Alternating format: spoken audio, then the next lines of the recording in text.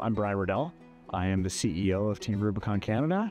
One of the things that I really loved about the organization when it started was that, while some organizations really like to focus initially just on the operational aspect, this was an organization that really wanted people to know about what it stood for and what the brand was all about.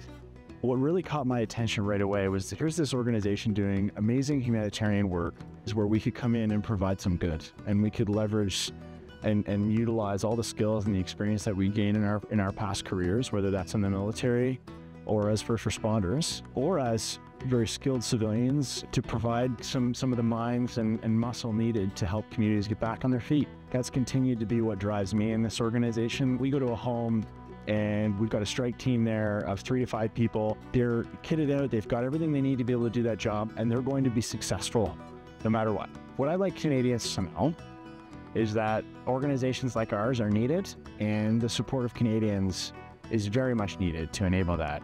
If tragedy befalls your community and you find your community in its hour of need, you'll be happy to see that gray shirts have shown up.